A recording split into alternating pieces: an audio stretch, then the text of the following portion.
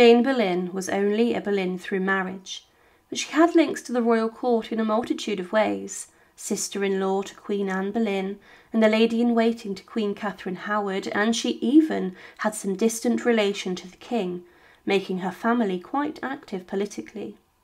Jane's reputation in history paints her as evil and a wicked wife, and some contemporary accounts note her as the infamous Lady Rochford, stating she deserved her fate for the involvement which she had in bringing Anne Boleyn, as well as her own husband, to the block. But her reputation of being evil and spiteful only came in the years after her death. Jane Boleyn died on the 13th of February 1542 at the hands of the executioner on the scaffold on Tower Green at the Tower of London. She was condemned to death for her part and involvement in the affair of Catherine Howard and Thomas Culpeper, a trusted courtier of King Henry VIII. Some believed that her death was a way of her past actions catching up with her. Lady Rochford, Jane Boleyn, was the widow of George Boleyn, brother to Anne Boleyn.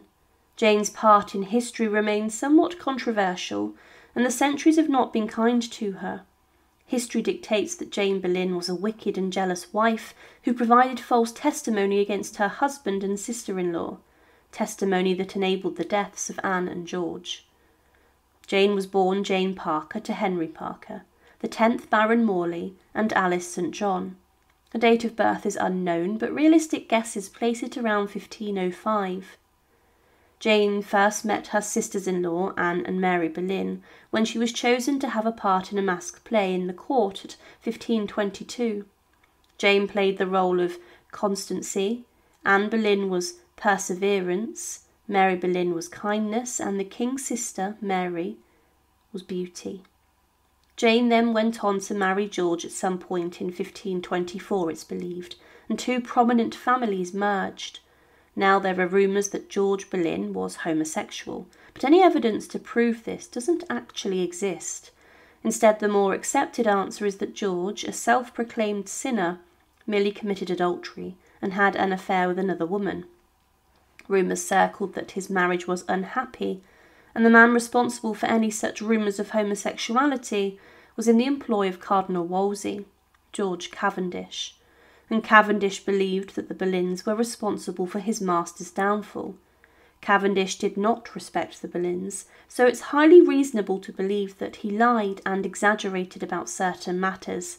It's believed that the real cause for tension between George and Jane was actually religion. David Lode states, "There is no sign that Jane was anything other than strictly orthodox in her faith, and she had no patronage of any significance to indicate otherwise, while George was clearly in the evangelical camp." David Lode's The Boleyns, The Rise and Fall of a Tudor Dynasty, page 141. George, like his sister Anne, developed an interest in religious reform, but Jane, on the other hand, was a devout Catholic. Her father, Lord Morley, spent a few years in Margaret Beaufort's household. He was the mother of Henry VII, and he came to know John Fisher, who was executed in 1535 for refusing to accept Henry VIII as the supreme head of the church. Perhaps Jane's family, like many people in England, blamed Anne Boleyn for the executions of both John Fisher and Sir Thomas More. Jane and George married long before Anne even contemplated being queen, but Jane became a lady-in-waiting to Anne, and it's unknown how the two felt about each other. But that being said, Jane conspired with Anne against the king's new mistress, and she found herself banished from court for a time. This incident likely strained the relationship between the two women. Jane's presence is then recorded in court again in 1535, when the then Princess Mary had left Greenwich to go to Eltham. A great many women, in spite of their husbands, had flocked to see her pass and had cheered her, calling out that, notwithstanding all laws to the contrary, she was still their princess. Several of them, being higher rank than the rest, had been sent to the Tower. On the margin of that report, written by Dinterville himself, "Note my Lord Rochford." The ambassador clearly meant that Lady Rochford was among those who had cheered Mary. This is taken from Anne Boleyn, A Chapter of English History, page 128 by Paul Friedman.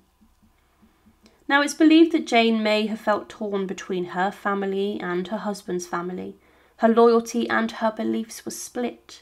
She was a Catholic, and the bloody executions of individuals that she admired and looked up to, like Bishop Fisher and Sir Thomas More, would have shocked her to her core. This must have caused such a tremendous tension between Jane, her husband, and the rest of the Boleyns.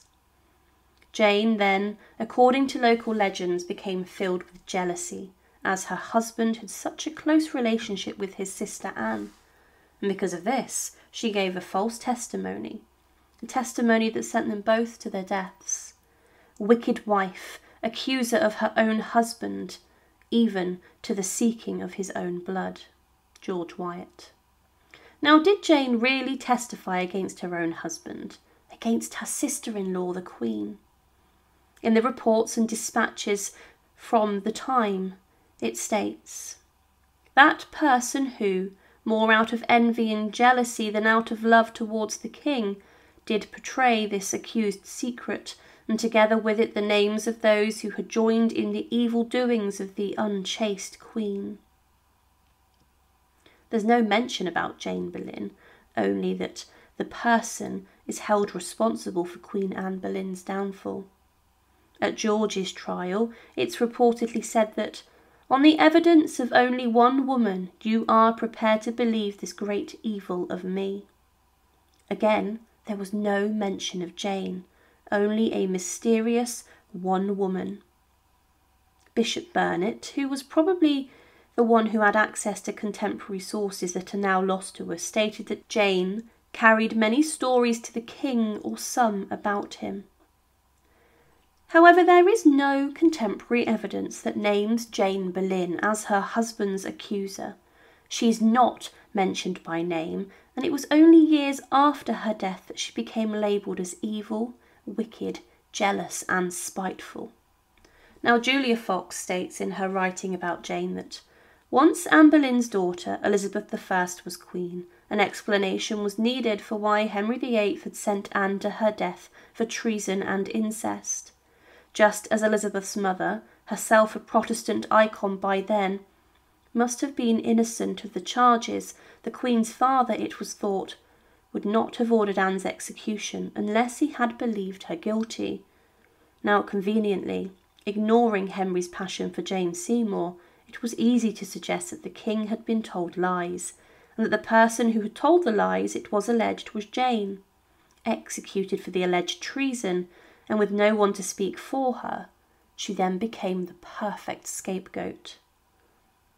It was a myth, it seems. Jane was a historical scapegoat for Henry VIII and his desire to be rid of Anne. After the death of George, Jane was in financial difficulty and she found herself asking for help from Cromwell, Henry VIII's right-hand man, beseeching him to obtain from the king for her the stuff and plate of her husband. The king and her father paid 2,000 marks for her jointure to the Earl of Wiltshire, and she is only assured of 100 marks during the Earl's life, which is very hard for me to shift the world withal. Praise to him to inform the king of this. Soon after this, Jane then found herself back at court as the lady of the bedchamber to Jane Seymour, third wife to Henry VIII, and Jane then held this position with Henry's subsequent wives right up until her execution in 1542. Now, Jane is falsely reported as admitting her guilt for giving false testimony against her husband, but actually, according to a witness, Otwell Johnson, Jane only said the following: "Committed many sins against God from my youth upwards, and have offended the King's royal majesty very dangerously, so my punishment is just and deserved. I am justly condemned by the laws of this realm and by Parliament. All of you who watch me die should learn from my example and change your own lives. You must gladly obey the king in all things, for he us a just and godly prince. I pray for his preservation and beseech you all to do the same. I now entrust my soul to God and pray for his mercy." Jane was executed on the same day as Queen Catherine Howard, and Otwell wrote of them afterwards how impressed with their dignity he was. "Their souls must be with God, for they made the most godly and Christian end. Jane was, after her death, given the label of evil, but perhaps it was just her own nosy nature that brought on her downfall. She did conspire with Anne Boleyn in order to get rid of the king's new mistress in 1534. She did show her support for the Lady Mary in 1535, when it was clearly a very risky thing to do, and she was briefly taken to the Tower on that account. And she helped a teenage queen, Catherine Howard, organise and facilitate her secret liaisons with Thomas Culpeper. But did she give false testimony against her husband and sister-in-law? I guess we'll never really know the truth. She was found guilty of high treason and taken to the Tower, where she suffered a nervous breakdown. Perhaps Jane thought that this last act of desperation would save her from the traitor's death, but she was wrong. Henry VIII was eager to put her to death, and he implemented a law that permitted the insane to be executed. Upon the scaffold, Jane showed no signs of being mentally insane. Instead, she faced her death with courage and dignity. Thank you for watching, and as a support, please subscribe to Her Remarkable History. Thank you.